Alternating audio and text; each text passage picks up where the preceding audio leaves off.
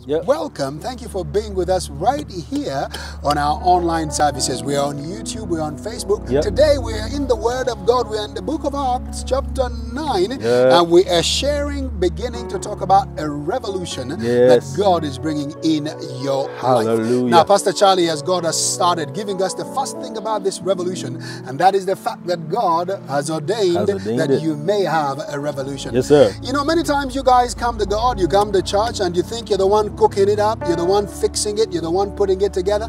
But Pastor Charlie has told you today, beyond a shadow of a doubt, this thing is ordained by God. Your healing, your deliverance, your blessing, your breakthrough, your transformation is not of your own making. No, it's not. It is not your idea. No, it's not. not. It is God's idea. Hallelujah. Healing is not your idea. No, it's not. It is God's idea. Your blessing, your prosperity, the well-doing of the people of God, it is not your idea. Yes, sir. It has been ordained by God. That's why I come to tell you, as the word of God declares, surely goodness and mercy shall follow you all the days of your life. That is not your idea. No, it's not. That is God's plan for you. Plan. That is not your suggestion. Yes, sir. That is God's plan for you. Yes, sir. That is God's strategy for you. Yes, that sir. is what God has laid out for you. And that's what the Bible declares. The path of the righteous, it goes brighter and brighter unto that perfect day, because that is God's plan. Hallelujah. He says, I alone know the plans I have for you. Yes, sir. Plans to give you a hope. Yes, sir. And to give you a future, to bring you to an expected end. Sir. You won't fail. No, you will won't. not falter. No, because you won't. God's plan, God's purpose, God's idea is that He may bring you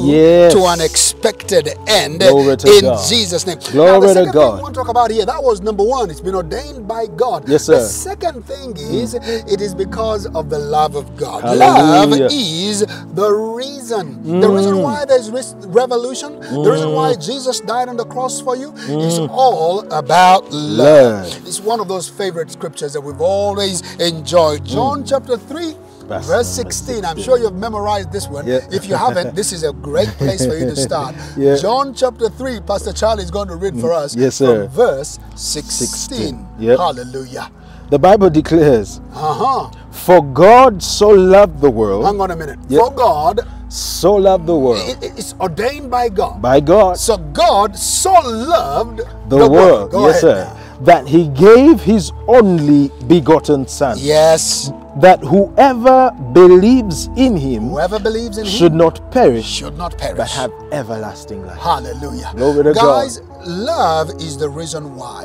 Love is the reason why Jesus went to that cross of Calvary. Yes, sir. Love is the reason why He died for you with outstretched arms. Love is the reason why some man, some woman is preaching the gospel to you even in this season. Yes, sir. Love is the reason why God has raised you up and brought you this far. Yes, sir. Love is the reason why God is going to revolutionize Glory your to life. God. He declares Glory. it right there. Yes, sir. God so loved the world. He said, I love these people so much.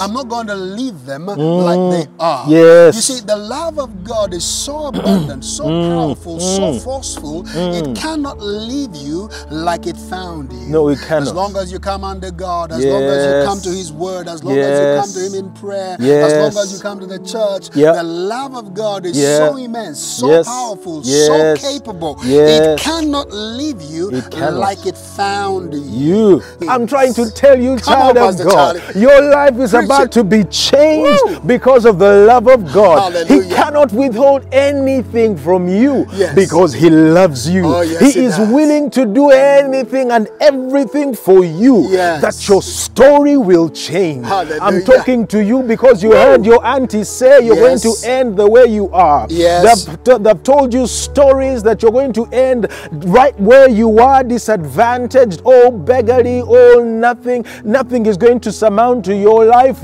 God is about to flip the story. God is about to flip that page because of His love for you. Because of His love for you. It is the only reason that motivates God to do what He does. Because He loves us. Oh, I'm telling you that things that God had forsaken you I'm talking to you that thinks that God is not there for you.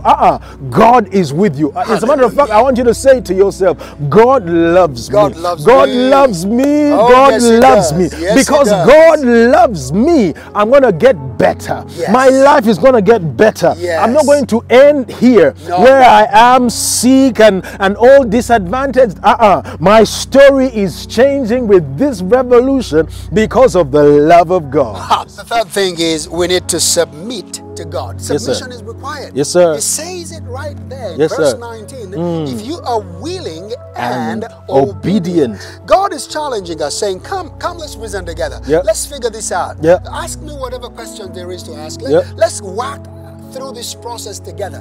However, when we're done walking through the process, if you are willing and obedient, Yes, sir. you will eat the good of the land. Yes, sir. I love the way he concludes in verse 20. He says, however, if you are not willing, if you're thinking otherwise, you're going to mess this whole thing up. Listen to me, child of God. It's not going to come because of you. It's going to come because you have allowed the good plan that God has for you. Yes. And you have submitted yourself Yes. to that good plan. You understand that it's not about you. Yes. It's not about what you can do. Yes. It's not about the good plan that you have for your life. It's about what He has ordained. It's about that predestined plan that God has. Pastor Charlie? Yes, sir. The revolution is on. Yes, sir. God is turning it around for you guys. Hallelujah. God bless you. We'll see you next Sunday.